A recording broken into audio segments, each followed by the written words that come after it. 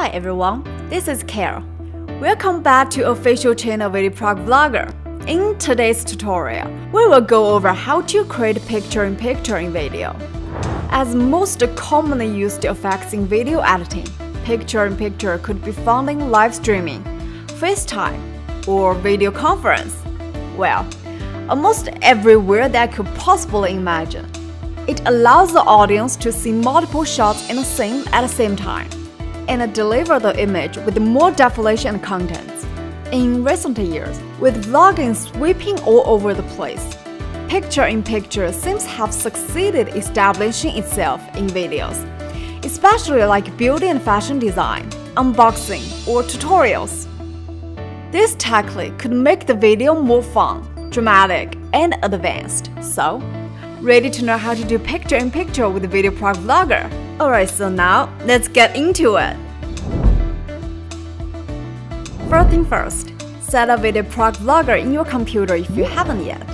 Go check the link in the description box down below to download the software for free. And don't forget to get all the materials like the footage, audios, picture, that kind of stuff ready. Alright, double-click to launch your program. Select the desired resolution and frame rate. Here, I'm gonna go with default settings, 1080p and 30 fps. Then, click here to import the footage and pictures. Now we're fully set to get into the edit. One thing worth noting is that there are two types of tracks used for video here. One is a video track, another is an overlay track. While the system will exhibit automatically one video track and one overlay track as you enter the interface. If you are going to delete another track, click the plus button in the video track far left here. Each time you click it, an extra overlay track would be embedded. And as you either create or delete a video track following your requires. As we drag the videos or image down to a track here, they will unfold automatically from the bottom up. The elements on the overlay track will appear on top of the video track, which will remain at the most bottom. Now, let me show you how to quickly create a video that simulates a live video game. All we need to do is to drag the cut and dried clip of the game screen from the media library to your video track down here.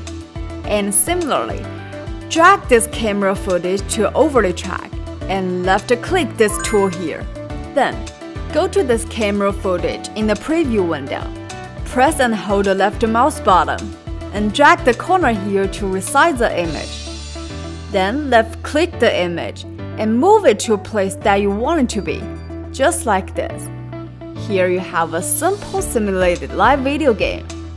This technique could also be used in simulated FaceTime and video conference, with just a little adjustment on how the overlay clip plays, the size, and all that kind of stuff, Here I have another similar picture-in-picture tutorial in a beauty video. To begin with, still, click the video that you're going to use and drag it to a video track. And put another video, the upper layer one, to the overlay track. On top of these two, we need a third video track to accommodate more videos. To add another overlay track, hit this plus button. Well, here, put a clip to a new track. Click the rectangle tool, like what we did before, and drag the corner and adjust the size of the clips, then the image, and the place where the clips would appear. Now you got a fashionable and easy-made beauty video. All these methods could be applied to other videos, with different materials replaced. Move next. Let's try something more advanced. I want to add a frame to an image to make the video more aesthetic. Like, to actualize a scene when we take a selfie with some friend in the video. First, import materials to the software, a selfie video, and a picture of a photo frame. Drag the video to a video track. Then, put a picture to the overlay track. But since I have some other footage I want to showcase here in the frame, I'm gonna lead another track, like what we did before. Click here. And get your video to your track. Well, the following step is pretty much the same as that of the beauty video and before. Click this rectangle tool. Adjust the image, size, place, and all that kind of stuff.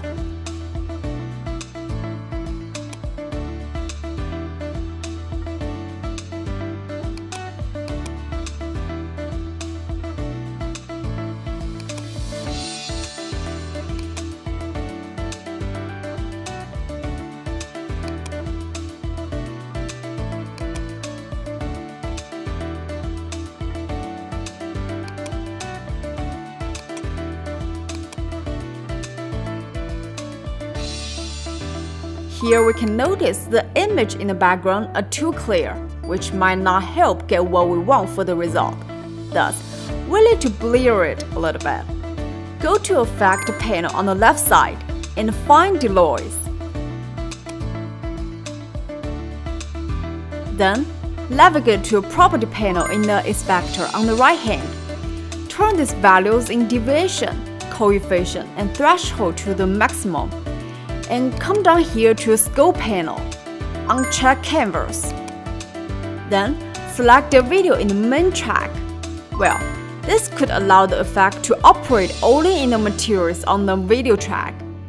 As of finishing this step, a simulated frame video is created. Alright, this is all for today's tutorial.